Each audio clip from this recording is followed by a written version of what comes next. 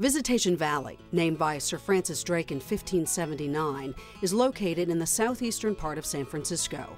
The area has a high population of African Americans, many of whom moved there for job opportunities at the Hunters Point Naval Shipyard during World War II. The neighborhood's predominance of African Americans is a legacy of the restrictive housing covenants of the past. At the height of the 1960s, African Americans of all ages found strong, visible role models like Dr. Martin Luther King Jr., Malcolm X, and Stokely Carmichael that represented a greater movement of the people. Black youth participated passionately in sit-ins, protests, and marches advocating civil rights. Under determined leaders, African Americans were united, heading toward a hopeful future. And I just wish that we would take more advantage of, the opportunities that people fought for us. I don't think they know to the extreme of what Martin Luther King and everybody stood for and how they fought for it, It's worse now because you don't have as many leaders that you can look up to. Because, after Martin Luther King died, looked like everything went down the hill.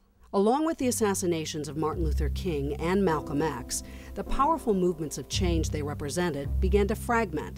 The laws and programs pushed into Congress by civil rights leaders and enforced by President Lyndon Johnson in the 60s were dismantled by President Ronald Reagan 20 years later.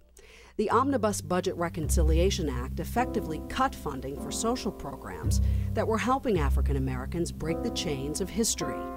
By 1983, 1/5 of the black population was jobless, and the growing availability of assault weapons and hard drugs made the 80s and 90s a period of devastation for black people. It made a big difference to have things cut back. It was a C-turn in history after 20 years of trying to achieve those things, and it resulted in a lot of different problems.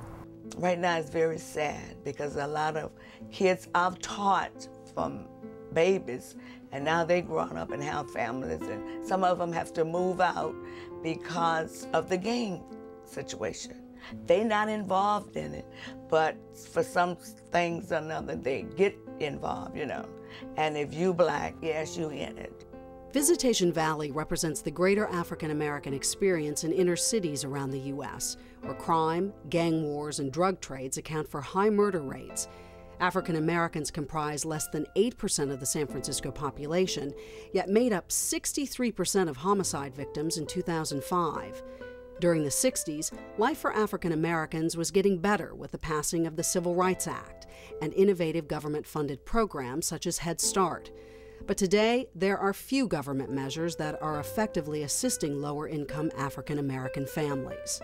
In the past, we've been able to give stipends so that they were earning like $10 to $20 a week coming. Since the budgets have been cut, we can no longer offer the stipends. We had a 12-year-old in Hunters Point. He picked up a gun and shot another 12-year-old. Like this was last week, he totally learned it from seeing something. Unfortunately, in their lives, in the newspaper, you read about it, you see it. There's probably at least one murder a week in the neighborhoods that they live in. And a lot of it is black-on-black crime. A lot of the gunshots are gunshots that they hear. A lot of the people who are murdered are people who they know. And unfortunately, they've seen a lot of dead people. In 1619, Africans were brought to America in chains. They remained enslaved for 244 years and were legally oppressed for close to 100 years after that. The 60s were a time of idealism in which laws were changed, but de facto racism endured.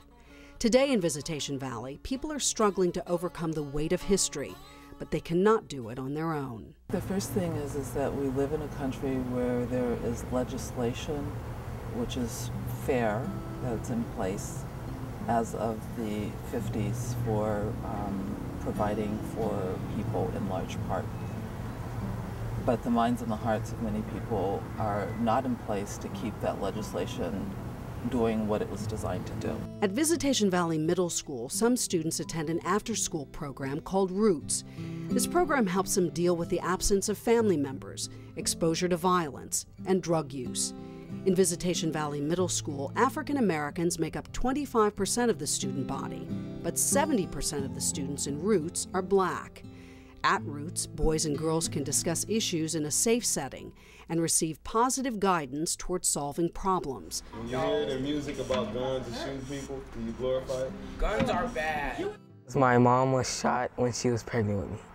She was with my dad in the car, and she was driving. Then these guys came up and shot her, and then she got shot in the back and in the stomach. And then we both survived, so she named me Lucky. Like, let's say I hear some kind of news that's upsetting to me. If I just kind of walk away, you think it gets stuck inside of me, or like? Yeah. So what are ways for me to let out my sad feeling? Talk to somebody. What expectations do we have of our parents? To be a good influence. You need fathers for certain things, just as well as a mom. You know, moms are incredible because my mother taught me things that my father couldn't. I think you really need both. Well, it's harder for some people when they ain't got nobody to talk to. You end up, either, just no social life or end up doing something to themselves that's not good.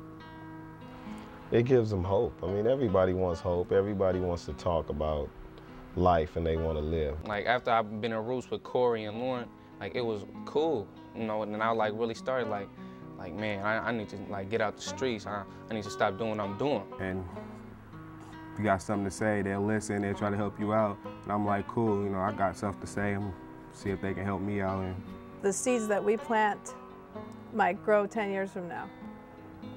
I think we may never see what a difference we made in these kids' lives, but I really believe that in each kid, we've said something or done something that may help them think a little bit differently or act a little bit differently.